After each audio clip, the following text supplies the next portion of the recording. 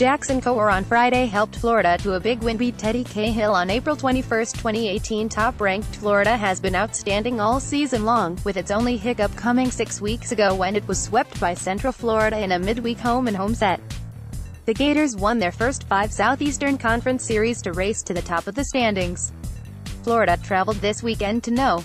9 Kentucky for a top 10 showdown on the heels of a loss Tuesday to Jacksonville, its first midweek loss since March 7 against Central Florida.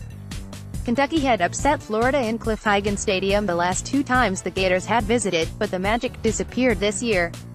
After winning Thursday's opener, 11-2, Florida on Friday clinched the series with a 9-4 victory, beating right-hander Teddy Cahill, the 2017 SEC Pitcher of the Year.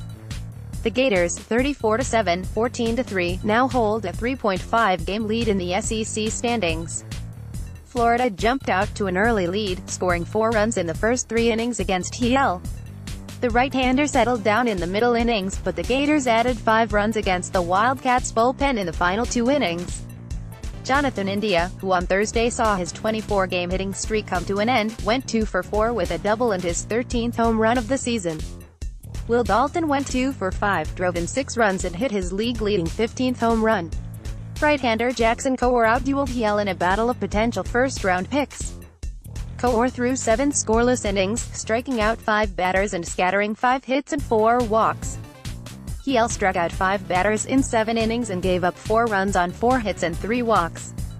Florida has 13 SEC games left this season, including Saturday's series finale. But it has already opened a commanding lead in pursuit of its second straight conference title. Number 4 Arkansas leads the SEC West, but after getting upset Friday by Mississippi State, it trails Florida by 3.5 games and has already lost the head-to-head series. Number 6 Vanderbilt and number 7 Mississippi are even further behind and have also lost their head-to-head matchups with the Gators. Number 24 Georgia stands as Florida's primary challenger and has 3 games left against the Gators, but it already trails by 3.5 games and must travel to Gainesville for the head-to-head matchup. Kentucky, 25-14, meanwhile, has this week lost 3 straight games, halting whatever momentum it built last weekend with a series win at Georgia. The Wildcats will look to bounce back in Saturday's series finale and will need to get back on track quickly, as they have fallen to 11th in the SEC standings. NC State breaks Game 1 skid. The weekend's other top 10 series began Friday with number 2 North Carolina State visiting number 8 Duke. The Wolfpack had lost the opener of their last 4 series and, while they had gone on to win all 4 series, they were eager to get off to a better start against the Blue Devils. North Carolina State did just that, beating Duke 9-2. The Wolfpack, 30-7, jumped all over left-hander Adam Lasky and got a superb start from freshman right-hander Reed Johnston, as it ran its winning streak to 4 games, and maintained its position atop the Atlantic Coast Conference standings. NC State pounded out 11 hits in 3.2 innings against Lasky and tagged the sophomore for 8 runs, 7 earned. Senior outfielders Brock Detheridge and Josh McClain both went 3 for 5 to lead the Wolfpack offense. NC State has scored at least 8 runs in 8 straight games. Johnston delivered the kind of Friday night start in just his 4th career start that NC State has been missing in recent weeks. He held Duke 30-9 to 2 runs on 4 hits and no walks in 6.2 innings and struck out 3 batters. The freshman improved to 6-0, 2.63 with a 25-5 strikeout-to-walk ratio in 37.2 innings. NC State Athletics, at Pack Athletics, April 21, 2018. NC State is amid an emotional 2-week stretch when it exclusively faces its local rivals Duke, East Carolina and North Carolina. The Wolfpack have started the 8-game stretch at 2-0 after on Tuesday beating UNC. With NC State leading the ACC's Atlantic Division and Duke and UNC, which on Friday beat Georgia Tech, separated by just a half game atop the Coastal Division, it is a critical stretch for all 3's title hopes.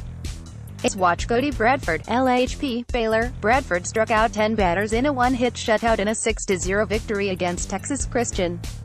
His lone blemishes came in the 4th inning when the Horned Frogs scratched out a hit and a walk before the sophomore retired the final 17 batters of the game to finish the Bears' first one-hitter since 2011. He improved to 4-4, 2.98 CRE. Finfrock, RHP, Central Florida. In Game 1 of this year's War on I-4, Finfrock out-dueled preseason All-American Shane McClanahan and led UCF to a 1-0 victory at South Florida. The redshirt junior threw 6 scoreless innings, struck out 8 batters and held USF to 1 hit and 1 walk. Right-hander Thad Ward followed with 3 hitless innings to close out the victory. Joey Murray, RHP, Kent State. Murray carried a no-hitter into the 7th inning and led Kent State to a 5-3 victory against Ohio to extend its winning streak to 8 games.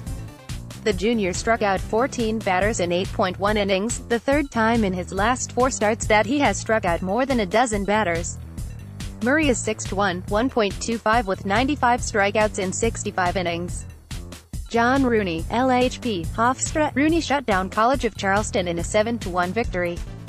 The junior struck out 7 batters and held the Cougars to 1 run, unearned, on 5 hits and a walk. Rooney is 6'0", 0.97 with 78 strikeouts in 65 innings. Noah Song, RHP, Navy, facing Army on the big stage of Fenway Park. Song rose to the occasion. The junior struck out 11 batters in a 3-hit shutout as the midshipmen won 4-0. With the victory, Song improved to 6'2", 1.55 with 93 strikeouts in 64 innings. Around the Horn, Tennessee Tech beat Southern Illinois 4-0 to extend its winning streak to 23 games, the longest in the nation this season. With Friday's win, the Golden Eagles, 32-5, set the Ohio Valley Conference record for longest winning streak. Travis Moggs threw 7 scoreless innings for the victory and Ethan Roberts pitched the final 2 innings for his 9th save of the year.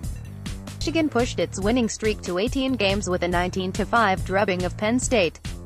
The Wolverines, 22-10, improved to 9-0 in the Big Ten Conference for the first time since 2008. 5 Texas Tech beat number 21 Oklahoma, 5-4, in 10 innings on a walk-off balk. The Red Raiders scored once in the 9th to send the game to extra innings and then fell behind again in the top of the 10th inning. Texas Tech, 31-8, pushed a run across to tie the game with 2 outs. Then, with a runner on third base, Oklahoma freshman right-hander Cade Cavalli balked home the winning run. The Sooners, 26-14, have lost 3 of its last 4 games, and have been tied or leading all 3 games in the 8th inning. In order to access this exclusive content, you must have a Baseball America account.